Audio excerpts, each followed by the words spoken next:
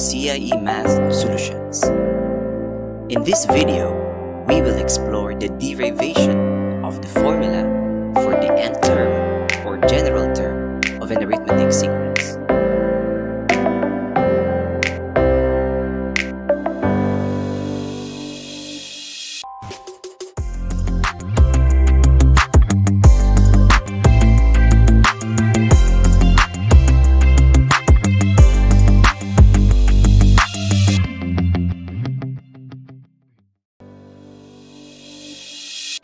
Welcome to another video of CIE Math Solutions. In the previous video, we have studied the basic concepts of arithmetic sequences or arithmetic progressions. The playlist containing this video, together with other related videos, can be found on the link above this video or in the description below. If you are new to this channel, please consider subscribing and don't forget to hit the bell icon for you to be notified when new videos are uploaded. If you have already subscribed, please watch, like, and share the videos of the channel. In this video, we will explore the derivation of the formula for the nth term or general term an equals a1 plus n minus 1 times d of an arithmetic sequence or arithmetic progression. But before we proceed, let us recall the basic concepts, terms, and notations used for arithmetic progressions. Let us consider the sequence containing 20, 24, 28, and 32. The numbers or objects in the progression are called terms, and it is usually denoted by an. N is the order of the term. For example, in the progression, a1 is the first term, which is 20. A2 is the second term, which is 24. A3 is the third term, which is 28. A4 is 32, which is the fourth term. The distinguishing characteristic of an arithmetic progression is the common difference. This is usually denoted by letter D. We can get the value of the common difference by subtracting consecutive terms. In this case, 24 minus 20, or 28 minus 24, or 32 minus 28.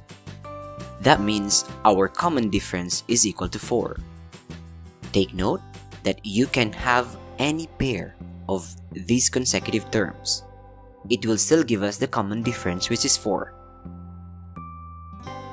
For any arithmetic sequence, there will always be a specific rule relating to the terms of the sequence.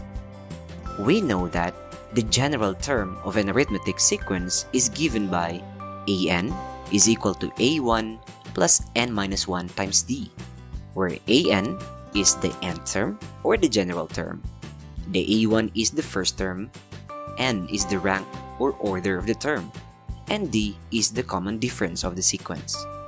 The question now is, where did this come from? How can various arithmetic sequences be generalized to have this nth term? Let us explore the derivation of this formula for the nth term of an arithmetic progression using an example. Let us consider the sequence containing 3, 5, 7, 9, and 11. In here, a1 is 3, a2 or second term is 5, a3 is 7, a4 is 9, and a5 is 11.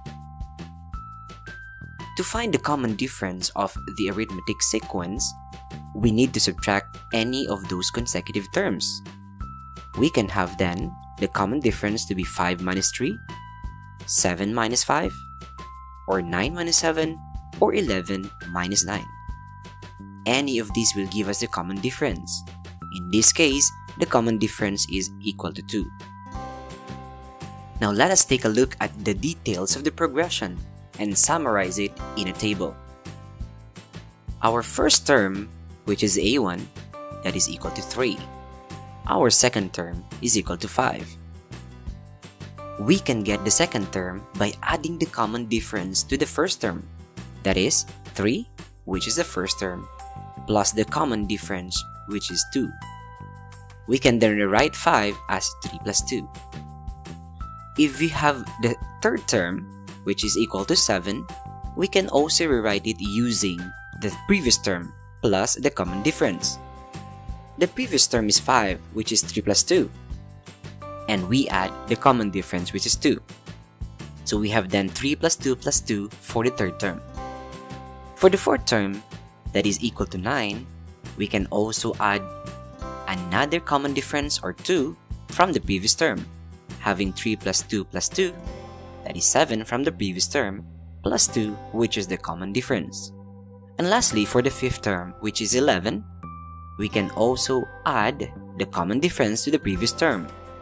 The previous term is 3 plus 2 plus 2 plus 2. Then we add the common difference, which is also 2. Looking at the third column, the numbers added are all 2's.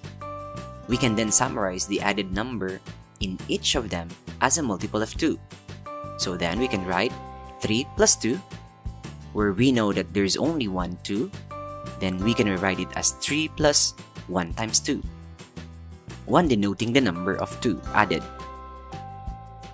On the third term, there are 2 2's added. So we can then rewrite it as 3 plus 2 times 2. The fourth term is 3 plus 2 plus 2 plus 2. That means there are 3 2's added. We can then summarize it as 3 plus 3 times 2. On the fifth term, we have 3 plus 4 times 2. On the last column, the first entries are all 3's, which is also the first term. The last entries of the column are all 2's, which is also the common difference. Now, since we are forming a general formula for the sequence, we can relate the number multiplied to 2 to the order of the term. In the second term, A2, the number multiplied to 2 is 1. In the third term, the number multiplied to 2 is 2. In the fourth term, the number multiplied to 2 is 3. And in the fifth term, the number multiplied to 2 is 4. Did you notice a relation between each pair? If you look closely at the numbers, the order, for example, in the second term, the order is 2, and the number multiplied to the common difference is 1. And if you look at the third term, the order is 3, the number multiplied to the common difference on the last column is 2. In each of these cases, the number multiplied to the common difference is always 1 less than the order of the term. If the order is 2, 2 minus 1, 1 is the number multiplied to the common difference. The same case for the fifth term. If the order is 5, 5 minus 1 is equal to 4, 4 is the one multiplied to the common difference. If then we want to find the general formula of the term of an arithmetic sequence, we can then have an, which is the general term, denoting that an is the nth term of the sequence. Then we can have then the 3 still, which is the first term a1, plus 1 less than the order of the term, that will be n minus 1, multiplied to the common difference, which is d. So an then is equal to a1 plus n minus 1 times d. We have just shown the nth term, or the general term of an arithmetic progression. The nth term then is an is equal to a1 plus n minus 1 times d, where an is the nth term, a1 is the first term, n is the rank or order of the term, and d is the common difference. Question for today is, using this formula for the nth term of an arithmetic progression, how can we find the specific terms of the progression or sequence? If you have answers to this question, you may write them down on the comment section below. Thank you for watching this video. In the next video, we will discuss how to find the specific rule for the nth term of an arithmetic sequence. For more videos on math proofs and derivations, math tutorial videos, solve items from international exams, math tricks and puzzles, math resources, and more. Please don't forget to like, subscribe, and share. Thank you very much for your continued support to CIE Math Solutions.